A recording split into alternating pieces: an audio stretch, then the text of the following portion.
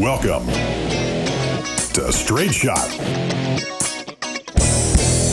Marketing is everywhere. It's around your life, from what you eat to what you wear and where you go.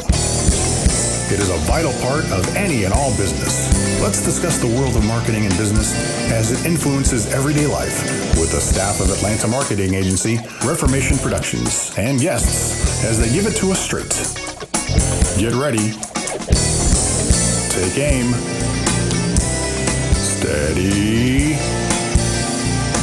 Welcome to Straight Shot. Welcome to Straight Shot, everybody. My name is Jennifer Bennett, and with me is B. Zachary Bennett. Hello. And, hello. Which camera am I looking at? Hello. Welcome to Straight Shot. We got a good one for you today. We're going to be talking about something that I think applies to just about everybody listening right now. Mm-hmm. We are talking about videos today and the importance of video. Well, video killed the radio star. Yeah. So it's a murderer. And then social media came. Yeah. Killed everybody. Facebook came and killed MySpace. It's an age-old tale, really.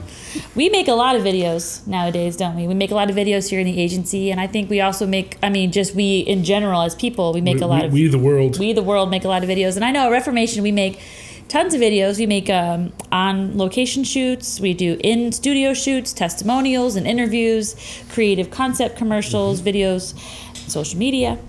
There's a lot of video that goes in and out of our agency. And this podcast. And this podcast is, unfortunately for me, also video. I don't like being in front of the camera at all. But you're so good at it.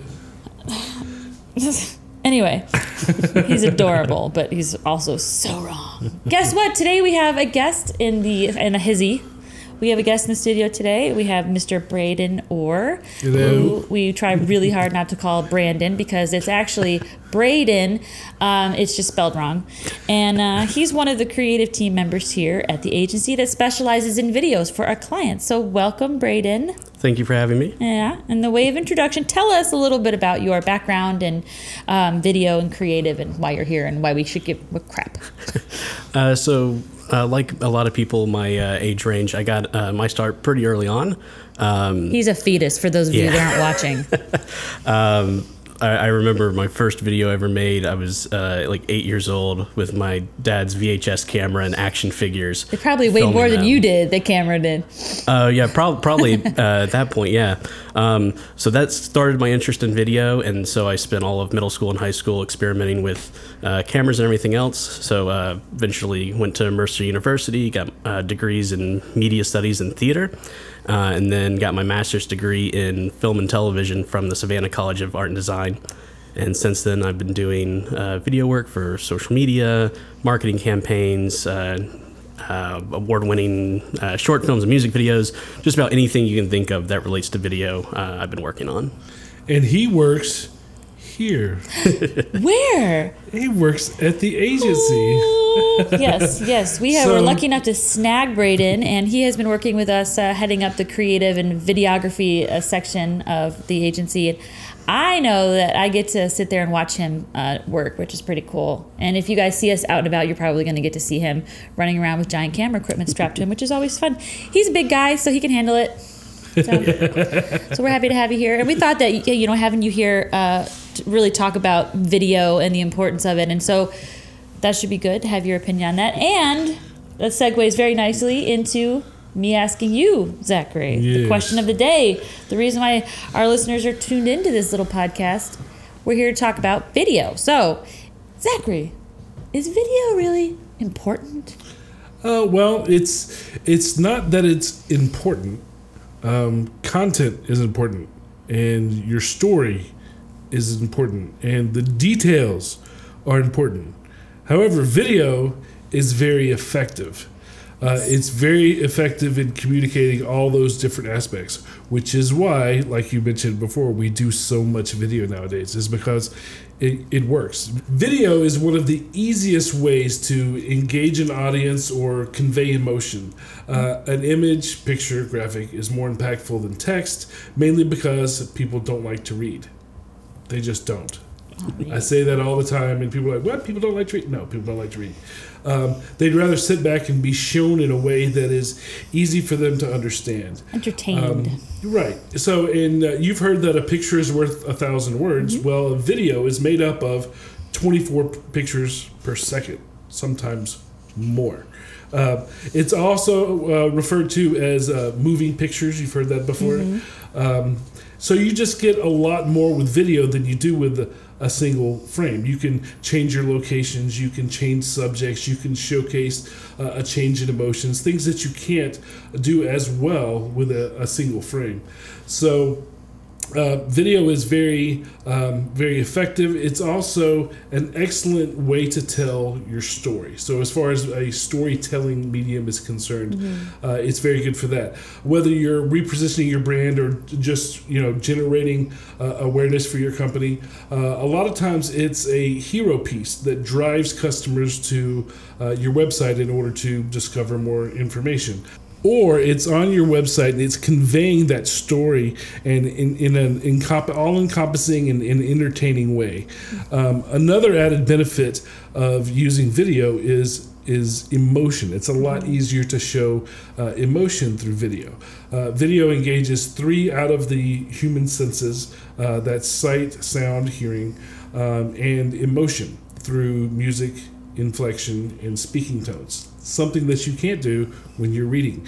That's one of the problems that we have with texting people back and forth, is you never know what their emotion is when they're texting you. Which is why emoticons exist. So basically text pictures, right? Video is a lot easier way to kind of handle all of those things, which is why it becomes very effective and very popular nowadays. Yeah, I mean, video is also in more places than it's ever been before as well. I mean, videos these days is not just what we see on our televisions. And while TVs are still great for, mass awareness, and the reality is that there are hundreds of different channels and platforms that we use every day to get our news and information, to send pictures and to say hi to people. And mm-hmm. Smartphones, social media, theater advertising, in-store video, outdoor video, event booths, public and private presentations, YouTube, tons all across the internet. Yeah, there's a lot of video everywhere, again, because it is effective. Mm-hmm. And it's one of the things that I tell people, if you have a sign and you could replace it with video, do. Yeah. Because even if your video is just graphics, because it would be moving graphics, which will grab more eyeballs, which takes more attention. They're even doing it kind of on the sly these days, where you can have a movie screen, a television screen, if you will, or a computer monitor screen mm-hmm. that is so thin that you hang it on the wall, put a picture frame around it, and it can move. And then mm-hmm. that is such a subtle thing, it throws everybody off, and it's extremely eye-catching. Right. It's matter of fact, they have just come out within the last couple of months, and it's still relatively expensive, but the price will come down, where you can send direct mail that has an extremely flat video screen in it. Oh, mercy. So you can send postcards that are actually video, which kind of reminds me of Harry Potter and all of the pictures on the wall that what it reminds me of? I mean, that's a much better example than what I'm about to say.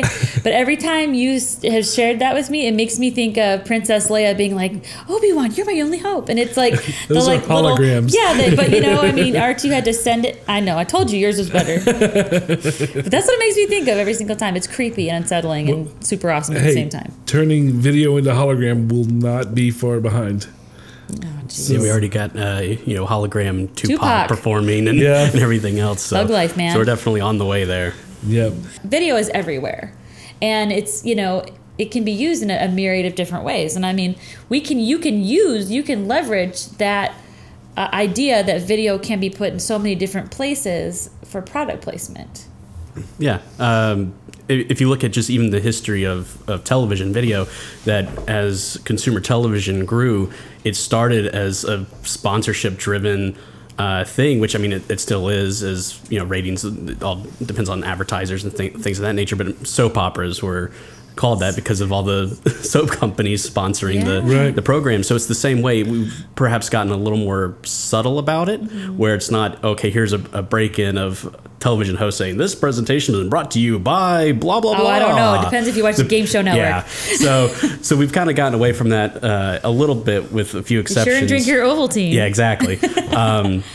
But it's still there. I'm a big fan of Brooklyn Nine-Nine. I don't know if y'all watch it, but every single episode, they don't necessarily call attention to it, but characters use Apple products, and there in the end credits, promotional consideration by Apple. You know, it's everywhere. A lot of times it's in your face. A lot of times, you know, it's not, but it puts that idea in your head. And you can usually tell if you can make out the logo in a very clear way, because if it's not paid for, they will obscure it. Yeah, you can usually tell if it is purposefully label forward or purposefully labeled not forward. If you watch another one of the shows that do that is The Big Bang Theory. They have Fiji water, which, by the way, Fiji water is excellent. It is the best bottled water, period. And don't tell me it's all the same, because it's not. This is subliminal advertising. We're getting into something totally different right now. But if you notice, whenever they're walking around with a water bottle, label out facing the camera the entire time. Yep. That's because, you know, they paid for product placement. And it's been done in places like that where it's not mentioned. But it's also been done in places where it is mentioned. Like who? Like Google. Google has their own movie. The Internship. Yeah. Yep. And that's that whole thing. I mean, yes, there's a story. They can thank Xerox for that. Yes, there's a story going through it, but it's a commercial for Google. The fact that people use Google as a thing and not as a company is, you can thank Xerox for that, because people don't just make copies, they made Xerox. Well, like, can you go make a Xerox of this? Well, that was a company. Now it's, I'm going to go Google something, which, I mean, like 15 years ago sounded like a dirty thing to do. And now it's, I mean, you could say, I'm going to go Google something on Bing. And it makes sense to people, even though it's completely ridiculous. Because Bing and Google something on Bing? they're competitors. Besides, nobody uses Bing. That's ridiculous. Nobody uses Bing. Do you guys remember Ask Jeeves? No? God, yeah. Yes. Ask Jeeves and Yahoo. Yahoo. Yes, Way of the Dodo Bird. And Netscape. I gave my mother's Discover card number out on a Yahoo chat room one time at 3 a.m. Oh, thank you for that. I appreciate it. Yeah, don't chat room at 3 a.m. Sorry, Yahoo plug. Other places that you can kind of see product placement inside of Hollywood films as opposed to TV is, for some reason, I don't know if Adam Sandler owns stock in Hooters or what. I think it's just a really fitting brand partnership. If you remember the movie Big Daddy, Hooters plays a big part in that. He makes fun of Hooters girls through the entire movie. And they have their, wedding reception at Hooters. Yeah, adoption party. Yeah, adoption party, whatever it was. And then in the movie Blended that he did, he actually shot literally part of the movie was right outside our office. But in that movie, it kind of makes this a big deal. Again, Hooters was extremely featured in that movie. So and that, you know, not only was it there and you saw the logo, but you saw, I mean, the name was mentioned over and over and over again. So there's a lot of things that people do. There's also co-branding, like DC and Lego with the Lego movies. Batman. The Batman Lego movie, that's, I mean, obviously DC and Lego partnered together to make a product, and it made a movie about it. So there's a lot of, even in Hollywood TV, just as well as commercials. Transformers. They say Transformers, G.I. Joe, a lot of stuff dating back to the 80s. It's a lot of, you know, just trying to sell toys. For sure. He-Man. He-Man, yeah. Yep. A lot of stuff from Mattel and Hasbro. Yeah, for sure. And now there's coming out, what is it? The Pokemon. The Pokemon Detective. Yes. Very which are excited about all that. Based on toys. Embarrassingly excited about that. Please don't let me down, Ryan Reynolds. If I tell you, if your toy, your product gets to be big enough to be featured in a movie, all that means is you're going to sell tons tons more products. You have Deadpool like voicing it. Yeah. People that are hot right now, and you know Ryan Reynolds made Deadpool a few years ago. Deadpool 2, Deadpool 2.5, or whatever it is. And so yeah, it's kind of a big deal. I mean, and you know what, Braden, you're absolutely right though. A lot of this stuff in the 80s. Oh yeah. A lot in the 80s, 90s too. You know, Wayne's World is a big one. For all of my Wayne's World makes fun of it. right.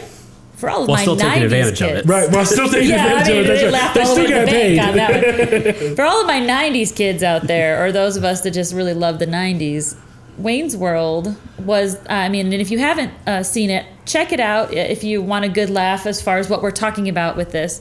You know, Wayne, he runs this cable network show, cable access show, and they make a point throughout the whole movie to make fun of different various products that they're hawking in front of the camera, breaking the fourth wall, as you would say, looking right into the camera. And he would have like a Coke, you know, Coca-Cola or Pepsi and can, and he would be drinking out of it, label forward. Oh, this is delicious. Ding! You know. And Reebok, where he's completely laid out in Reebok clothes. Yeah, and he's just like, flipping what are you the desk. talking about, Wayne? And he's got like the headband and People the just do stuff sweatsuit. for money, man. Yeah, sellouts, man, sellouts. You know, and it's a fine line now between selling out and having an endorsement deal, because you know we've got these athletes and stuff hawking products all the time. It is interesting, and I know that we'll get into talking a little bit more about this in a minute, but it's actually quite interesting that we have celebrities that, you know, that are celebrities for other reasons. Maybe they're athletes or actors or models, and then, you know, they're approached by brands to say, hey, you're already really famous. Well, you want to wear our, you know, Nikes and parade around and and sell our product that way, and, you know, do a Nike commercial and not do a wear this in your next movie.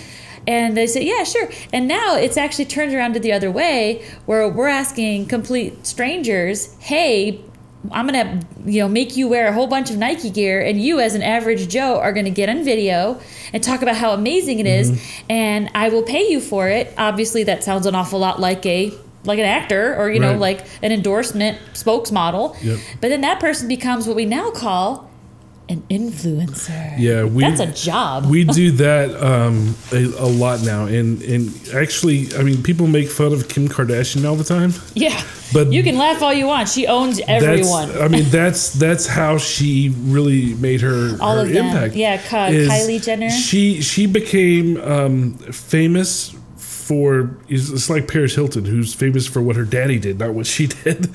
And then That's not why once they were famous. Yeah, well, I can think of one other reason why. There's but one other. Speaking of the importance of video, right. Oh my word!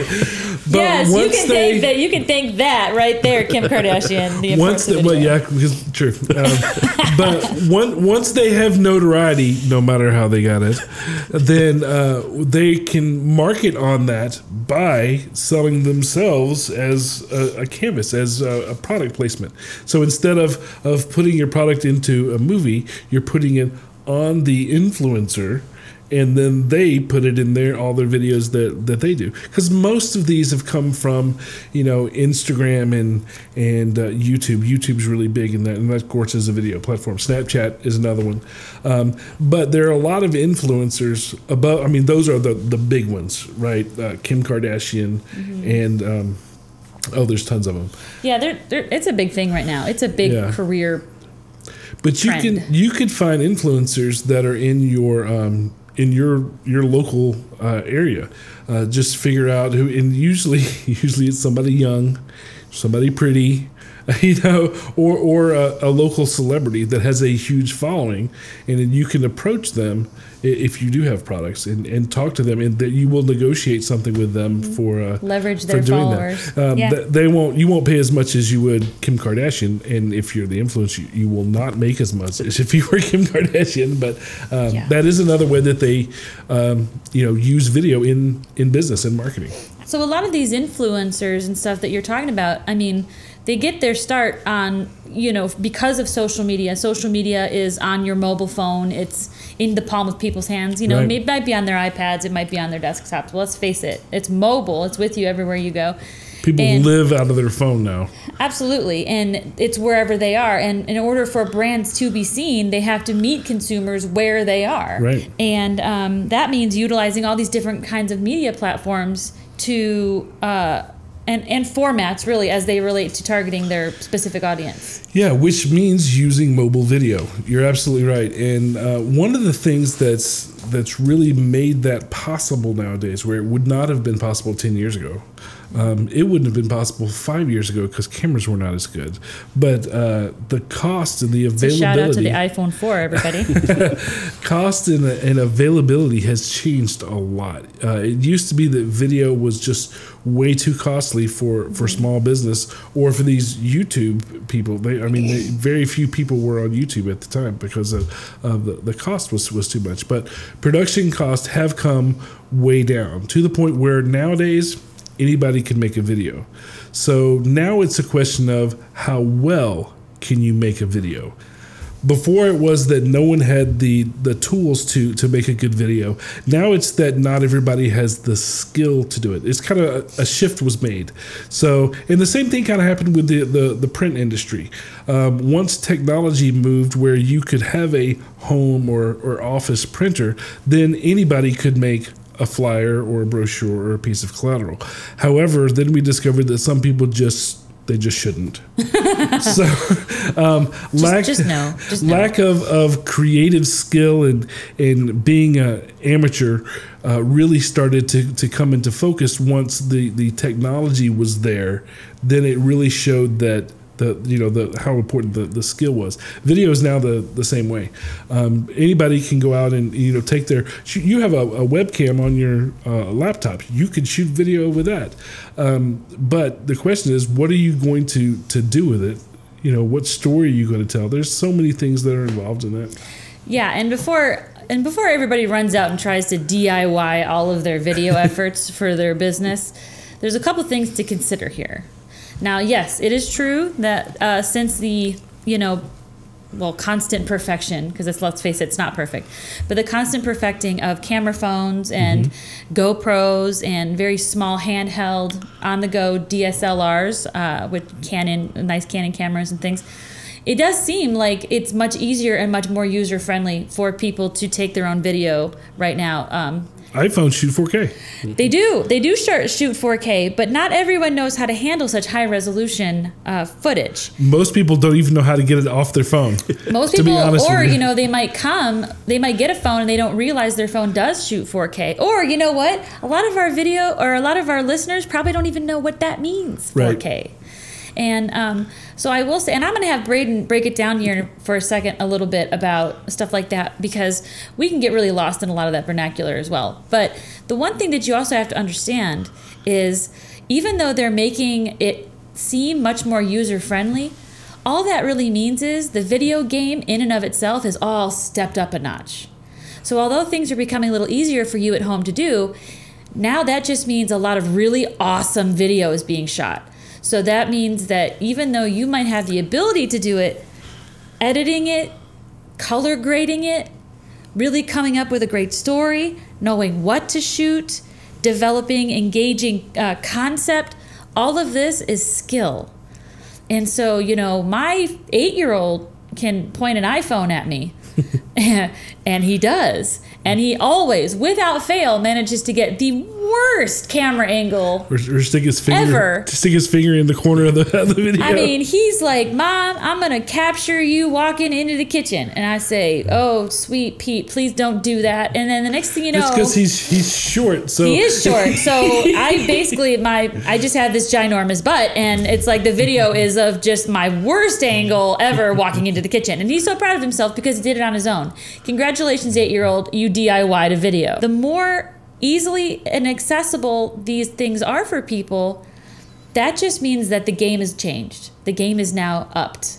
And you need to keep pace with the people that are professionals that are still using the same things you are. So just because it's easier for you doesn't necessarily mean that you can even get the footage off of your camera properly. Yeah, I think a good example is actually this podcast, because we essentially here have a 5-camera setup, and so trying to set up 5 cameras, going a little behind the scenes here, that trying to set up 5 individual cameras is costly. We use 5 iPhones. We do, and I'm guessing most people probably wouldn't be able to tell that.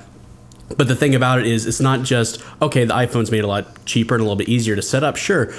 But it takes skill and knowledge to be able to set it up properly and be able to get that result that you want. And it's always a learning thing. You're always learning more as you go and kind of fixing errors as you come across them.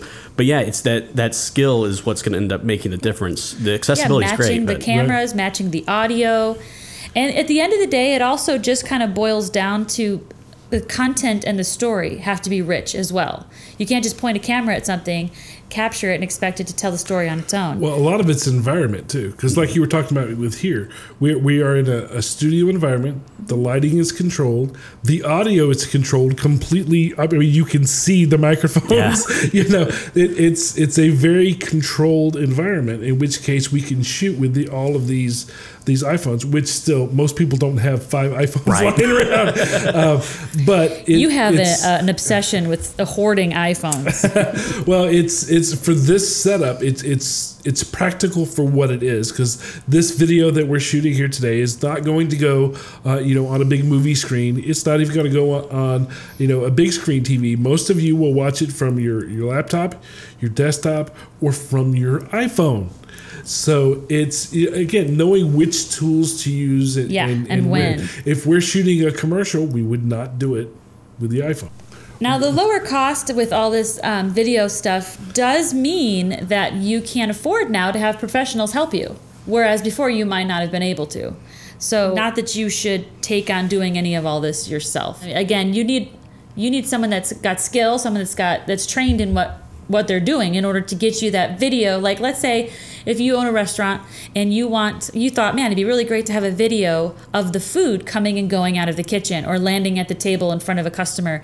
And, I don't want it to just be any old food. I want it to be I want to see the sizzle on the steak, I really want whoever's watching that video to taste the vegetables in the salsa. Can you tell I want Mexican food? Anyway.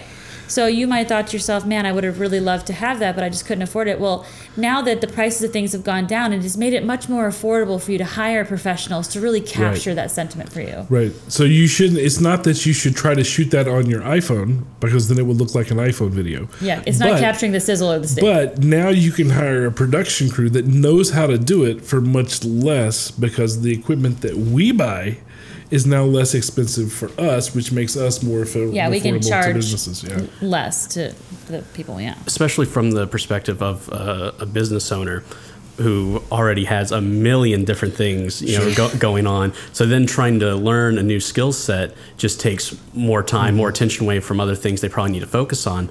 I know like a lot of people will see like, oh, this camera shoots in 4K, 6K, 8K, and they get lost in these buzzwords when, like you said, a lot of the stuff, it's going to be seen on mobile. Right. Your phone's not going to display 4K. Most people don't have 4K TVs. So it's not getting bogged down in those details and learning, how to traverse that area and getting someone who knows how to do it. And it'll probably end up costing you less in the long run because you have an expert who knows what they're doing. Right, absolutely. And aren't there some things, Braden, that people can do on their own? That we kind of, there are a couple things that we encourage people to try on their own. Oh, absolutely. Because like you said, the video is so much more accessible now because everyone has a camera in their pocket. And when we're talking about like commercial content as far as, product videography, showing off something like that, you want it to look as good as possible. But if you're just connecting with your customers, whether it's like a live video or you're doing an event and you want to share a 15-second story on Facebook or whatever, you don't need to bring in a camera crew for that. No. You can, we're going to follow you to lunch every day. I'll be more than happy to show up at your PARTY and capture some Hey, if you want to hire us to do that, we'll do it, but it's not really necessary. That's something you can do, and people aren't going to look at that and say, oh, well, this wasn't shot in 4K, so this is not a business I want to support. No, they look and say, oh, that looks great. They connect to it on a more personal level. Sure. Because social media, that's what it's all about, is connecting person to person, and they view it in more of a personal way. So yeah, we encourage you to do those sort of things. One of the things about social media that's very big right now You can see Will Smith doing it right now, doing a very good job of it. If you're in the Atlanta area, we have the radio disc jockeys here. They're not even disc jockeys anymore. The talent that's on radio shows nowadays. Morning hosts. They do a lot where you can watch them, as they go throughout their day. A lot of celebrities, Kevin Hart do it, where they're whatever they're doing during the day, they want you to connect with them, so they will iPhone themselves all day long for Instagram or for Facebook Live. I know The Rock does a lot of stuff like that, just so you personally feel connected to them. It does. It puts like a personality with your product or with your company, especially if you yourself do go out and market your company. If you're heading networking events, or you're in front of the business, not behind and quiet. Like if people can't associate you with your product or business, do it. Get on social media. Put these Facebook Lives, these Insta stories out there, so that as long as you are censoring yourself and are aware of the image you are portraying to everybody. But I mean, if you do it in a responsible way, it can really elicit a wonderful sentimental attachment from your audience. That's really the biggest warning with kind of doing that yourself, is you take that responsibility on. And you want to make sure that you know what you're doing, and you want to make sure that you know how it's going to impact your business. Because if you get it wrong, you could hurt your brand. So you have to know what your brand is, know what you're going to do. Like I said, we encourage people to go out and do these Facebook Lives and the Instagram stories and all of that themselves. But we give them advice on, how to do it. Make sure you're doing it this way. Make sure you don't say this. Make sure then they can shoot it themselves, because they have the guidance of a marketing professional to kind of make sure they don't crush their business at the same time. How many times have we seen a restaurant owner, bakery owner respond to a bad review in a way that just makes it go way 100% worse. Makes it a ton worse. Or salons. Right. Yeah. And, I think this all kind of boils down to one thing that you will always hear time and time again when talking to new business owners, any business owners, existing business owners. Good business decisions mean planning. Plan this stuff out. Right. Give it some forethought. Look ahead. Ask advice. Channel a mentor or something like that. I don't know.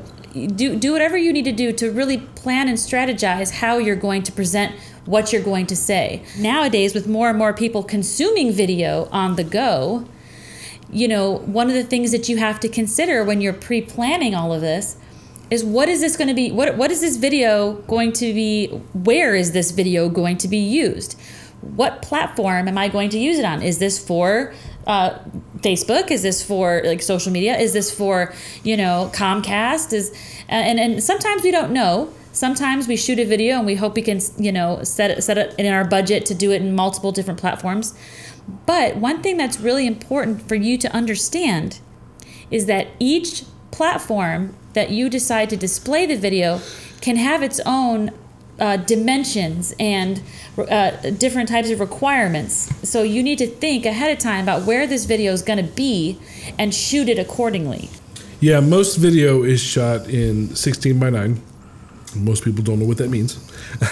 Landscape. That's landscape. Long the way ways. that a TV is. Yeah. And widescreen. Widescreen. Yeah. It's not 4:3, not the old square box TVs. Yeah, Yes. right.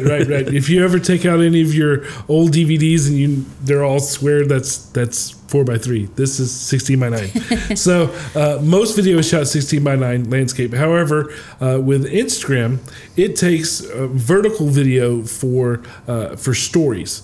So, and a lot of people are changing into that format, which is 9:16. So 9:16. And those are ratios. When we say 16:9, that's a ratio. Yeah, but you also have to worry about how big the file is. You have to worry about the quality of the file and things like that. They also have different length limitations. Some will let you go 15 seconds. Some will let you do any amount of time. You know a little more about who does what. Yeah, it's interesting because they're so different. So if you're doing a piece that maybe it's a 10-minute video of you discussing something, or it's like a recording of an event or something like that, you're not going to be able to put that on Twitter or Instagram. Twitter has I believe it's a 140-second limit. They used to tell us how many letters we could put in. Yeah. They still do. They still do. But like something like YouTube has a 12-hour limit. So you're free and clear to, you know, as long as you're That's within because we're only on Instagram or Twitter for 1 minute and 40 seconds worth of attention span, but we can YouTube all day. Right. That's the thing. YouTube is more on like binge watching content, whereas Twitter is very succinct. That's why you've got the character limits. Fast food. So it makes sense that they try to keep it brief. Snapchat especially, where you have, you know, a 10, 15 second snap. And Snapchat really is why vertical video went from, God, everyone turn your phone around, please, shoot it the right way, to now Facebook has vertical video, Instagram has vertical video. All of them have that. And you see, like within apps, when you have, you know, interrupted, when you're playing your game or whatever, and it's interrupted by a video ad, a lot of times it's a vertical video as well, because they know people aren't going to want to turn their phones, because like we said, we're bringing content to the consumer. Making it as easy as possible. Exactly. For them. So they don't have to flip their phone. They can just keep it right side up and see everything. Last thing you want is your ad to be annoying for somebody. The other thing to know is that 85% of most of the videos that are shown on social media are consumed without the sound on. So grabbing somebody's attention visually, using captions, actively prompting viewers in order to switch their sound on, or ensuring that your video makes sense without audio with it. All of that is going to help you to make sure your campaign succeeds. Again, audio is something that's very instrumental in video work, obviously, but just, you know, some people just they don't, they're laying in bed and they don't want to wake the person next to them, or you know, in a business meeting. Yes, more importantly, you're in your cubicle and your boss thinks you're working, and so they have the sound off. And because is it the way that we want them to consume our content? No, but we have to adapt to them. Yeah, and you actually just now touched on it, where the idea is if you are going to understand that your video might not have audio playing with it at first, you have two choices. You can proceed with, you know, maybe just having music. Like if you guys have ever seen a video, maybe in your social media thread, where you go to hit the sound on and it's just music.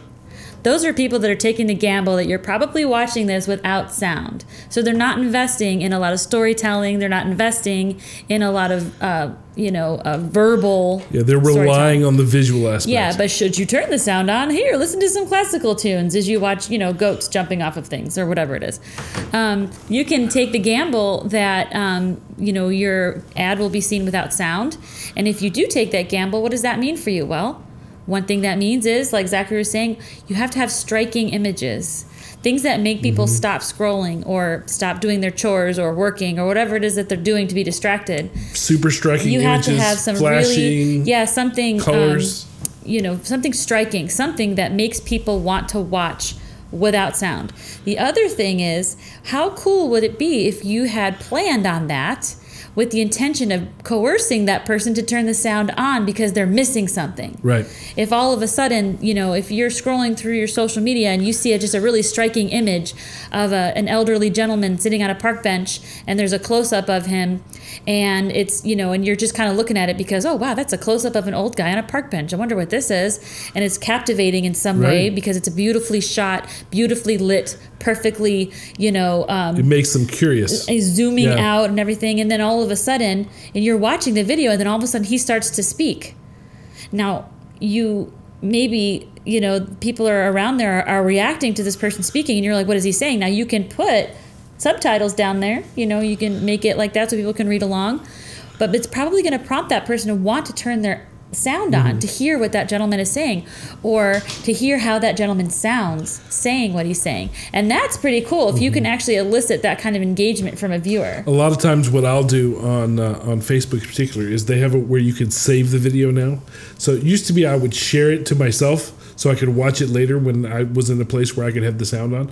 But now I'll save it and then go back and when it's not 3 o'clock in the morning when I can't sleep, I've done that too. I'll be able to listen to it then. There's also other things that you need to remember when you're putting your video together. Guys, all of this stuff takes thought. There's nothing that's done with communicating your business, be it, video, web, carrier pigeon, whatever it is. All of it has thought put in it. But another way that you need to know is there's certain types of content that work best from a creative standpoint. So there's various types of humor, tragedy. Don't forget that how you tell your story matters. Most of the time, simply sticking a camera up in front of you isn't going to be the best way to convey your message, because you're not taking advantage of invoking emotion and getting people invested and all. You're just standing there, yes sir, blah blah blah blah, I sell tires. It's not that's not engaging. If you want somebody to sell your product, find the person that has the most personality, the person that is engaging to watch, the person that is quotable, the person that makes that other people stop and watch. But the caveat is you have to train them on what to say, and you got to plan ahead so that they say the right thing and they represent your brand the right way and all that stuff. And then goes for you too. If you're the business owner and you want to sell your own product, there's no shame, first of all, in admitting maybe you're not the right person to do that. If you don't think you can do it, get somebody else to do it. But if you feel like, people associate this with me, I think that I should be the one in front of people, great. Plan it out. Rehearse it. Grab a hairbrush. Sing in front of the mirror. Even when because we were talking about the news reports, even with that, you have the producer or whoever it is that's directing that on location shoot, and he is going to say, I want this guy, have him say this, and he's doing all of that on the fly. So even to support your point as far as planning it out, he's planning all of that out in real time in his head. So they're like, get that guy that looks like he was raised in a barn and put him in front of the camera, because like you said, that's shocking, and people will go, look at that guy on TV, and then it becomes viral, and then everybody else is saying, ain't nobody got time for that. To your point about the captioning on videos and sound off, it's funny because earlier we were talking about people don't like to read, right? And it's funny because most people have the sound off on videos, and so you have to rely on captions, which means people are reading. That's true. So they can read. They can read. I mean, I like to, but they can. No, it's interesting because and we don't have phone conversations anymore either. No, exactly. It's all via text. Yeah, and not only that. We kind of went through it more than probably today's generation of, your shorthand, you only get so many characters. And so, CUL8R, now it's emojis. It's not even just emojis, it's GIFs. We had an entire conversation today with just GIFs. I might have sent Braden a GIF of a man riding a piece of pizza like it was a horse, because we were going to have pizza for lunch. That was all I needed to really send him, was somebody riding a piece of pizza, and they were like, he was like, done, we're good. And see, being able to interpret what those icons and phrases mean, you have to have a comprehension of language that I would say older generations may not have the same comprehension. I won't say it's better or worse, but the same level of comprehension. So being able to present those videos, either with words or with information in a quick way, especially on social media where you have to pretty much be in and out quickly, it's got to be done in a way that everyone is going to be able to grasp it. And I think people will grasp those kind of very short messages because they've become accustomed to it. Right, yeah. It's a meme generation. Exactly. I was just going to say that. So y'all can't, if you guys don't know, Braden's a pretty young guy. I mean, he's gone through graduate school and everything, so he's not like super young, but he's younger than I am. And in our generation, my generation, kids that were, born in the 70s, anyway, and your children come home from school and they're repeating some sort of catchphrase or something that they heard on somebody say on YouTube, and you don't understand, it's a new dance, or what is it? Damn, Daniel, something about his shoes, right? What? I don't even know. Backpack Kid, like what? Anyway, so there's all this stuff coming home, and Zachary is now doing the floss. The floss. Oh, that just happened, and I'm so glad we got that on video. Hopefully all these are good. But I'm doing it sitting in a chair. I'm hitting all my cables. He's chair dance flossing. It's also important that pandering is frowned upon. So if you really want to meet your customers, your patients, your clients, where they are, know who they are. Are they the younger generation? Because if they are, you might not have to spend as much money in copywriting as you think. But, along the lines of shorthand and emojis, which, let's face it, they're pictures, and GIFs, which are video elements, things like that. Along with all that, that's dealing with the next generation of marketing. And that, in and of itself, is an entirely different monster and an entirely different podcast. Oh, yeah. So we'll handle that in a podcast down, hopefully very soon, and with your help. And we've got another young lady in the office I might drag in. Who's even younger than me. Yeah. If it's even possible. And so... we have millennials and iPhone generation. And I think they're called Zennials, millennials, and what am I? I'm a Zen... I don't know. Mazzeni. All I know is I feel more and more like my own parents every day. Hey, you darn kids, get off my lawn. What am I? I'm supposed to be a Zennial. I'm a Zennial. I don't know. No, wait, that's the... I don't know. I'm lost. I am definitely turning into that get off my lawn guy. You are a get off my lawn guy. Back in my day, we had to walk uphill both ways in the snow for 5 miles. Here's my pop quiz for those that are listening to the podcast right now. What does SMH mean? If you get a text message that says SMH, what does it mean?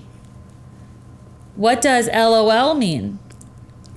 What does that was not as fun to show on the... I'm sure the audio listeners appreciate the miming. LOL is actually changing too. It's not laugh out loud anymore. Oh, I haven't heard this. What is it? It's something else. Clearly, you're not part of that generation that it's caused the change. I'm gonna need my Caitlin to help me out with funny. that. I had a family member who thought that LOL meant lots of love. Yes, that's I think it's turning into that because ignorance. People are getting. It's like people are saying it wrong all the time now. Well, it's like, grandma died. LOL. It's like, that's not quite mean what that. Now my son is saying it. Lol. Now you don't even have to. Wow. They're not letters. It's an actual word. So SMH. Okay, here's the answers. SMH is shake my head. So there you go. You're welcome. LOL is supposed to be laugh out loud. And then RIP is a new one. Well, RIP doesn't stand for anything. Well, rest in peace. RIP stands for rest in peace, and you're just being a kid and you're pronouncing it. But no, it means like 4 other things. Now, when I was growing up, we had like, oh, that's bad, which meant good. So I mean, I get it. Bad is good. Yeah, I'm down with that. Changing language just keeps going and keeps going. Yeah, and now your teenager. If you send your teenager a text that says cheeseburgers for dinner, ? They might just send you back the fire emoji. And that means it's good. Just so you know. That's another bonus for you guys out there. If you get the fire emoji, it's a good thing. If you take a picture of a new blouse and you send it to your teenager and they send back a fire emoji, that's good. That's a good thing. I think when we do the next generation marketing podcast, we should have a quiz. We're gonna have to go back to this one, and because we're talking about it a lot. But there's so much more to talk about. But we're not gonna talk about. No, we're not. We're not. We're gonna save it. We'll do an entire episode in the future about the next generation marketing because it's a real thing. It's a real thing because business owners out there, you guys, you're marketing to them. They're huge. People younger than you, there's a lot of people younger than you.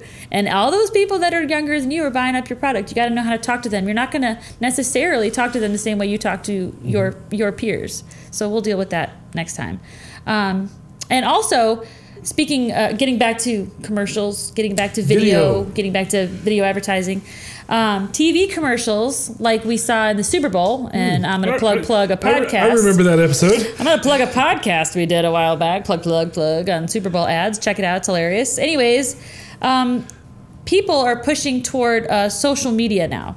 Like, so you've got companies that are pushing people towards social media in their television commercials. Yeah, the commercial itself will push you towards a social media page or campaign or another video. That was done several years ago with the hashtag thing first kind of started. It was you had a short video and then on TV, which then went to like the longer video Facebook. That was on social media. And that's because advertising you're limited to 15, 30, 60 seconds in most cases. Especially if it's a Super Bowl ad. Yeah. But with the internet, you have unlimited almost unlimited 12 hours amounts of content that you can put up. So it does not cost as much to put up a full 5-minute spot, as opposed to if you tried to advertise and do that, you might as well be buying a mini series. And how many people have you like talked to around Super Bowl time? Oh, you watch the Super Bowl? Oh, I just watch it for the commercials. Oh, and yeah. so Guilty. So and that's why now the day, not even the day of the game, like 2-3 days before the Super Bowl, you have like on YouTube, it's like here's all the big game ads right here where you can watch them. And it's like, oh great, I'll just sit here and watch ads. And that's it. They're leaking before Super Bowl time. And the thing about it is like not just airing during the Super Bowl and redirecting you, but that's when you start seeing more ads from people who aren't even paying for airtime. It's like, why spend millions of dollars when you can literally put an ad out when everyone is searching for commercials? It just kind of makes sense. Yeah, there's several commercials that were out during that time that you never saw again. Because they made their splash and they spent a pretty penny to put it there, but I mean that's what they were banking on, like you said. That's true. So with social media or the internet, you can immediately take the viewer to an environment that is consistent within the company's brand. So you are on the company's Facebook page. Everything around it brand world is of everything about it is the around it is the company or their website. Most of the time it's their website where you can click on other things and you can dive in deeper, and it's all me. It's all the company, and it's not my competitors. It's total control. Whereas and it's like I tell people, it's your website, your real estate on the internet. Make the most of it, and that's why people are pushing these other places, advertising and so forth. They all push towards that kind of controlled environment because it's less expensive. You control it. And the more you have them there, usually the call to action is there, right? Call me, buy this, whatever. It's click all here. right there. So yeah, and I think even movie trailers are doing that these days more and more. Where if you're watching television, if you're one of those silly people that still watches television, you'll see a movie trailer that'll literally be a teaser. And if you want to see the whole trailer, you've got to go to social media. And then you can go to the extended trailer. And then that'll lead you to a branded page. Then there's remixes of the trailer. Fan-made pages, fan-made trailers and whatnot. And then, that takes you to a heavily branded page, like you're saying, where you can control every aspect on that. You can also get biometrics, and you can get analytics, and you can pull information about the people that come there, and so much more that you could have ever done just spending the money on 30 seconds worth of ad time on air. Now trailers have trailers on social media because you'll have the teaser video or whatever, but for about 5 seconds before you have like a mini trailer that's like all the best moments, and it's like, watch the new trailer now, right? And then it starts. Oh my the trailer. gosh, you're right. Because like so it's commercials for commercials, exactly within the same it's video. It's a teaser for a trailer for a movie. Because they know as people are scrolling across that feed that you have to grab their attention, and so the first shot of a trailer may be like a setting the mood, right? Exactly. But they start with big explosion, big moment, blah blah blah. Oh, let me go back and stay here and watch this. All you need is like a silhouette of Thanos. Yeah. And everybody's like, oh my god. Or like what's her button, Darian, whatever, with the dragons. What's that show? Oh, Daenerys. I just made most of their skin crawl. Anyway, all you need to see is like just a silhouette of some things, and you're hooked. Like you want to stay and watch the teaser, you want to watch the trailer, you want to watch the movie. You'll absorb anything that you can get, and they'll just string it out for as long as they can.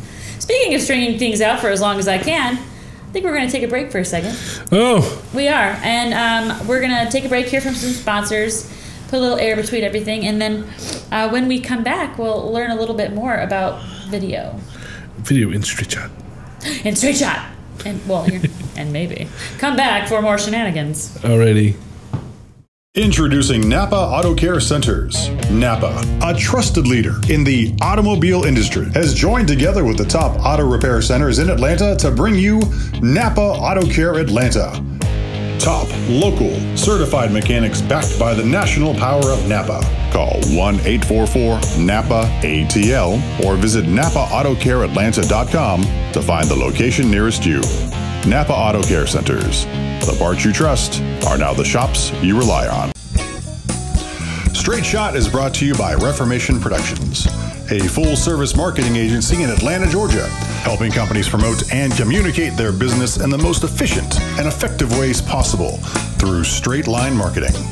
Find out more by visiting reformationpro.com or call 678-825-8086. Reformation Productions. Think in straight lines. Welcome back, everybody. I know you missed us all very terribly. We missed you too. We were just sitting here thinking about you. Anyway, so instead of going right into the straight shot, which is what I normally do after the break, is that I let Zachary talk a lot. I'm still going to let him talk a lot because, dang it all, if he doesn't have just the sweetest sounding voice. But instead of just letting him go off into a straight shot, since, I think we all kind of agree at the table that video is important, right? So, Just spoiler. Have a good day. Yeah, bye-bye now. Yeah, as we have 5 cameras pointed. Oh, video's not that important. It's all right. Suffice it to say, we all know that video is important. Downright imperative for business. What Zachary said earlier, if a picture is worth 1,000 words, video is worth 24 pictures per second. So 24,000 words per second. Math. That's a lot. That's Unless you're filming at a higher frame rate, we won't get into that. If for more information on that, contact Braden Orr, and Braden is spelled incorrectly. Okay. So instead of kind of resting on that, I'm going to have Zachary tell me, just because I do want to know, what are some of the trends that we can be expecting to see in the future because video keeps evolving? I think that 2019 is going to be about balancing old and new ways of thinking, the ways that people think about marketing. And I think that there's 2 things really that we'll be focused on that we'll see. Number 1 is the novelty of video is starting to wear off. So now it's going to move from just having video, hey, I can shoot video, to actually having to be good communication. So I think we'll see a resurgence in classical marketing thinking, sound, human-based research to better understand our customers, strategic work to better position brands and uncover certain insights, a relentless drive for stronger creative work. Have you seen the, sorry, I'm interrupting. Interrupting my not straight shot. Well, yeah. Sorry. Sure. But along the lines of the stronger creative work. Sure. Have you, Braden, I think you have, Zachary, have you seen the new Taco Bell ads? I have, Jennifer. Well, the point is that like you were saying with the Super Bowl ad, Taco Bell has really stepped up their commercial game. So now you've got these ads with these multi-million-dollar looking special effects and movie plots and so they're spending big money on these movie budget type style things. So I mean, but conversely, you've also got ads like the Super Bowl ad that we saw with Macaulay Culkin with Home Alone. Mm-hmm. So to your point, Zachary, the strong creative work they're doing there is drawing on nostalgia. Yeah, well, you have something? Well, I was just to say that I think it's important to delineate that good creative work doesn't mean high budget work. That because I've seen, I've especially coming from a film background, I've seen people shoot stuff on $100,000 camera and it looks awful, and people shoot on an iPhone and it looks pretty good. That's because you need skill. And so, but even beyond that, where it's the creative thinking, I think people are willing to ignore some of the blemishes if what you provide them is enticing or grabs their attention. There's a great ad from a adoption shelter that has gone viral multiple times, where it's a really, really low budget. They can't even put animals in the video. Oh, really? Because it's they've got post-it note fish in a fishbowl, and it's super low budget. But that's the charm of it. It's creative, and that's what draws people's attention. So even if you don't have the resources or necessarily the budget, as long as you have that pre-production, that planning, and knowing where you want to go with it, that's what's going to take you to where you want to be. Yeah, I mean, great ideas cut through, and that's what we're all after. Is how do we grab the attention, of other people? How do you, create discussion, create dialogue, get shared with other people? Sometimes you'll have a great idea, and sometimes it will polarize. Yeah. Colin Kaepernick, like table for one. Again, we're going back to a previous episode. Plug. But however, as long as your values and your purpose is aligned with whatever creative concepts you're doing, it's going to build your brand. Again, you can just shoot a video on your iPhone, but that doesn't mean that it's going to represent your brand well, that it's going to do you any favors, as far as being in the marketplace goes. So back to the DIY warnings, consumer devices are limited in what they can do and how well. And with the novelty wearing off, it simply needs to be good, professional, well done. Mm-hmm. That's number one. I told you there was two. That's number one. The second thing is innovation and continuously pushing new technology to make creative ideas better. That's the second thing that I think we're going to see. Do not fear technology. Moving forward. Now, some of what I'm talking about, because I know that sounds vaguely confusing. Mobile video. Right now, we've talked a lot about mobile video. Right now, the majority of commercial video that's in marketplace, marketing, business communications, commercial video, is watched on your smartphone. A recent Adweek survey found an 88% growth year to year in time spent watching videos on mobile. 70% of YouTube videos are viewed on mobile. So because of this, we're going to start seeing more major players introducing vertical video formats. YouTube, Facebook, IGTV.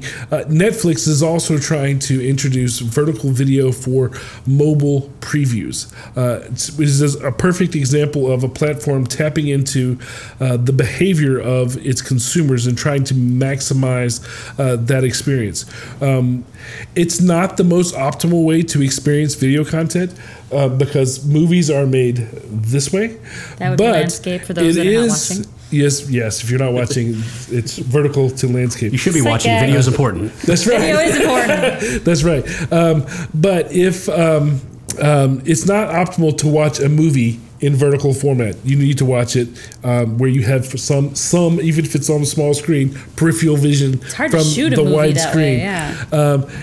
But vertical content is the easiest way to grab somebody's attention while they're on a smartphone because they already have their phone turned that way. If they don't have to change the position of their phone, it's going to be easier for you to grab their attention. Mm-hmm. And then once they decide, like with Netflix, the previews are this way, and then once you decide, then you turn your phone.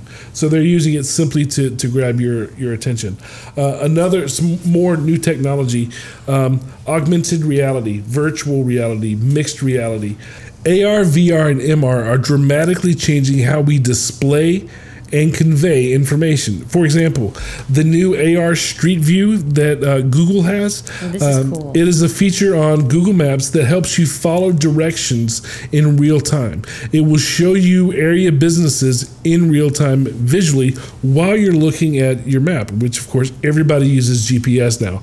And there's going to be a lot of car accidents when that happens, though. Well, this is better done on foot, I think. Yes, it's actually the example that we'll show is foot traffic. It's for people that are in the city trying to find the latest Starbucks or whatever. Now, in terms of straight advertising, Facebook is testing AR ads in beta, like Michael Kors' current campaign that allows you to virtually try on sunglasses before you buy them via a Snapchat-like filter with their product. So you can see your own face with their product on it. All of that's all done through this, VR, AR sort of reality that we're starting to do. And see, when we had a brief little conversation about VR, I think just a couple of weeks ago, I was saying VR is cool. I love the technology. I love the idea behind it, but I don't think it's that consumer friendly because you have to have a high-end PC and you've got Oculus Go, but it's not powerful enough and blah, blah, blah. And then in the time that we've had that conversation, they've introduced a new one that kind of fixes that problem and fills that gap of where you don't have to have a super powered computer, and it is more powerful than the Go. So it is becoming more and more consumer friendly, and stuff like that stuff like video codecs and the ever-changing video needs for your uploads to social media and how different they are. Stuff like that is why it's important to not do it yourself, to go to an outside source and have exactly, because like I said earlier, you're already dealing with a lot of stuff, and this is ever changing. It is constantly being updated, improved, and so to be able to learn this skill and then keep learning that skill because it's going to keep changing constantly. Right. You should quit your job and come work for us at exactly. that point. Well, we're having to learn how to edit in post-production 360. I guess it is VR, right? 360 video, yeah. Yeah, so which is a lot harder than you think. I'm pretty sure they know that's really going to be hard. you can buy the cameras look like they came from outer space, but you can buy a camera that shoots it, and that's making a purchase, plugging it in, but editing it, completely different animal, because you have to stitch all those different feeds together. And that's just one more thing that you would have to learn if 360 video is something that'll help your business. Sure, right. It's exciting and everything, but it's complicated. Yes. And it's an investment into that technology that that's going to be a lot more cost prohibitive for you to make, or you can get someone else to do it who has already made that investment. And then there's the Siris and Hey Siri and the Alexa and the home stuff. And now your homes are smart. That's the next thing is voice and visual search. That's another technology that's developing and unrolling more and more as we go into the future this year. Get out of next my house, year. Alexa. We've seen a shift towards the Hey Siri, Alexa, Echo type devices. So we'll start to see this in search options as well, making it easier and more accessible than ever for people to get information.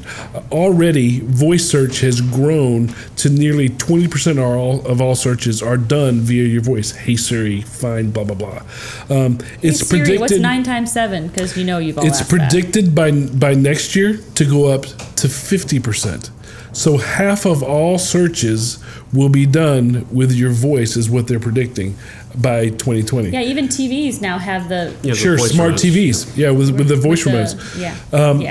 Browser-based voice search is coming as well as companies like Snapchat and Amazon making more voice-based search for their e-commerce options.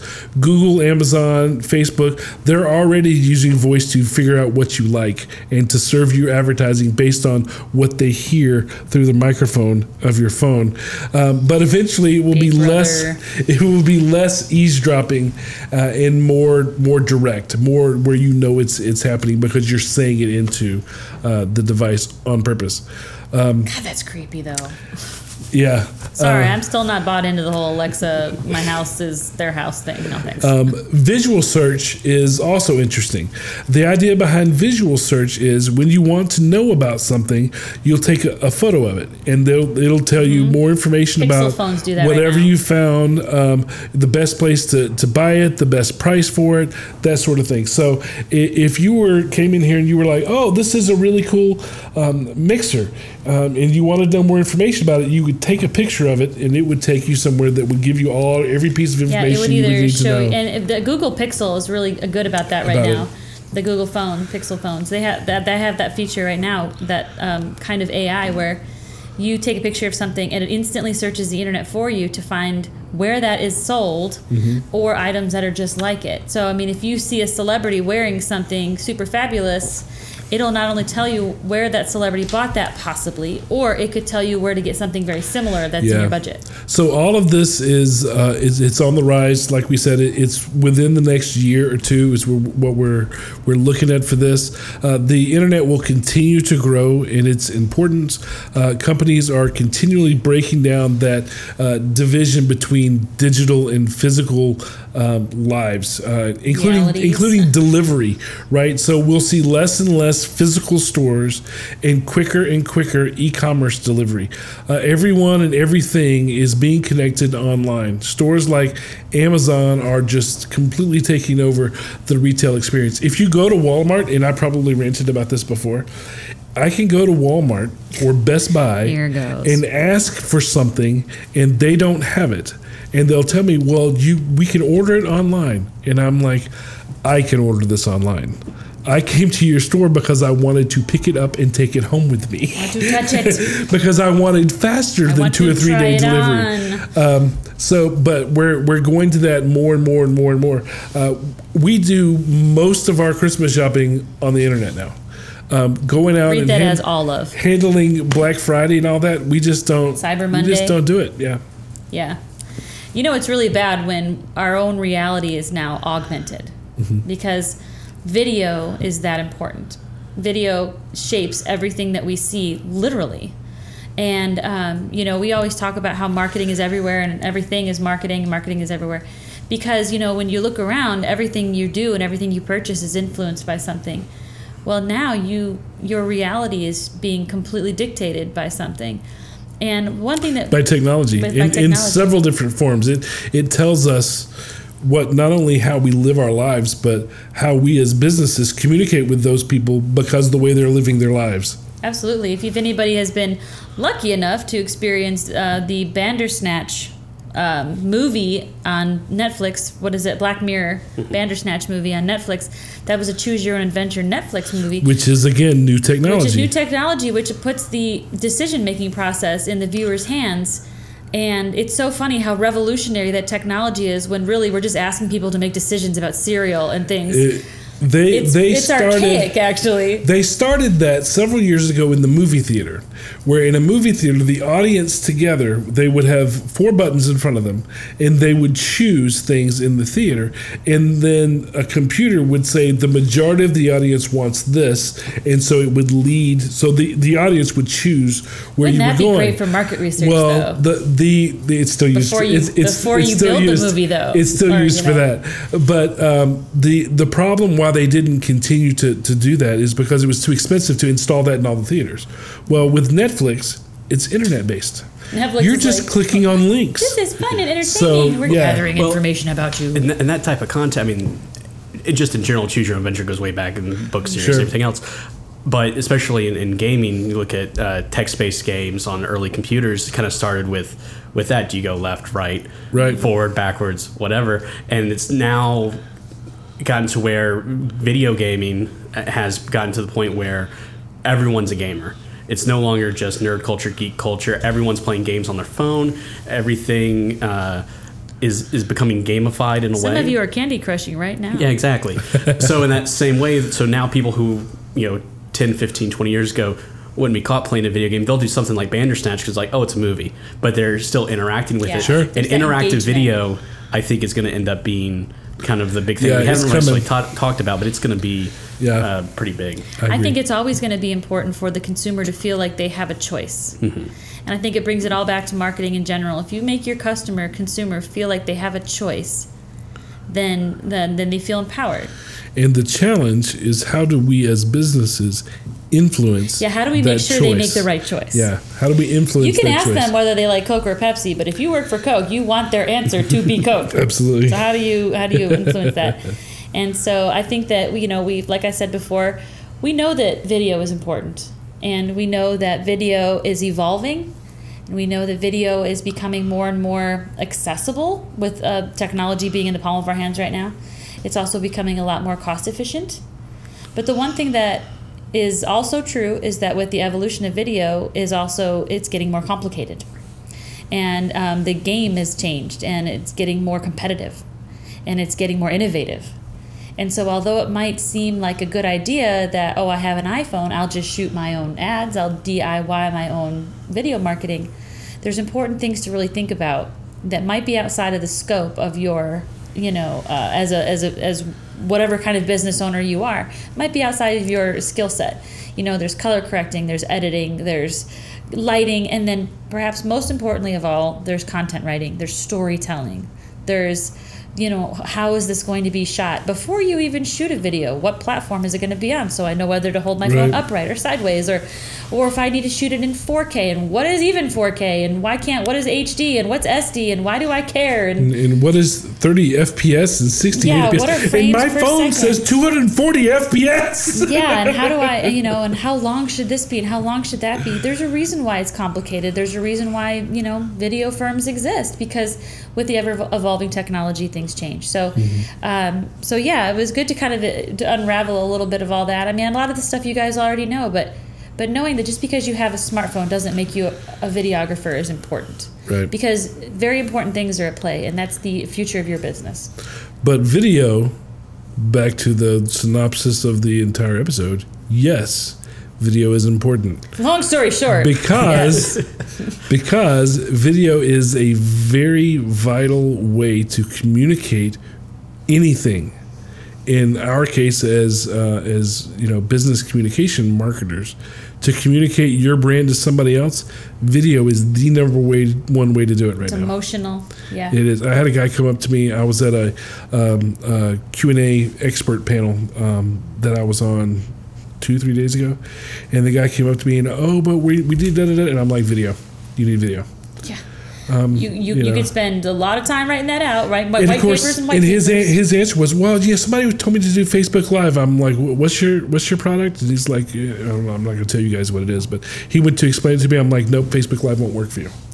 But knowing to ask that and then knowing how to evaluate, that's all what we're talking about is how do you make that decision? You have to know what you need to know to make those decisions.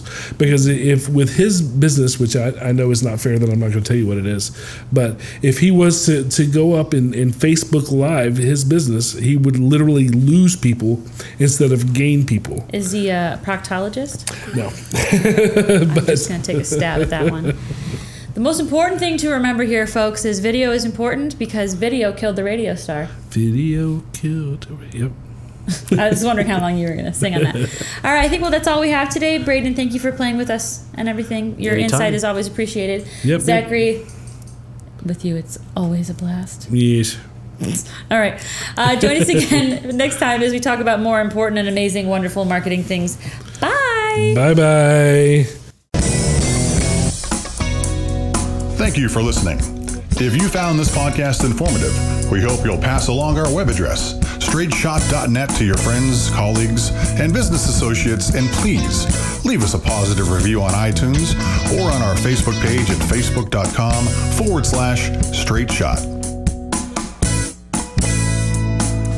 If you would like to have your question featured on the show or would like to be a guest, call 678-825-8086, extension 300.